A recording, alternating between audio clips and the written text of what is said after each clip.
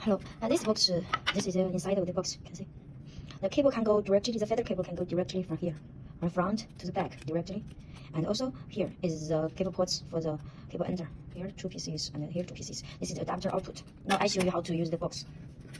Such as maybe this is the feather cable. Okay, you can go directly, go through the box from here and out. You can go out, and then if this is multi-fiber, you can cut all the styles and then winding the fibers you need around this box. And the other fibers can go out. You can see? Maybe this is a 2x3 mm drop cable or 900 UM cable, right? You can wind in the cable here. After that, and the other end can be a normal adapter, normal collector, or the fast collector, right? Or fast collector, and you can then insert the collector here. You can see? Okay, this is one type of use. Take this off. Also, you can use drop cable 2x3 or 2x5 mm.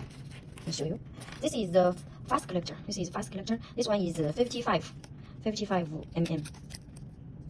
You see, 55 mm collector, and this one is 52. This is 52.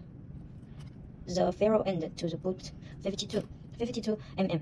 So you said the 51 mm. It's okay to use. Now I'll show you. This is 2 type of fast collectors.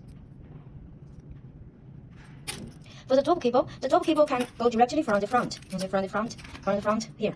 You can see from here, go inside, and there have a clip. You can see there have cheese to hold it tight. See here, and then you can wind in. Wind in the cable like this, and then we will collect the collector with the adapter like this.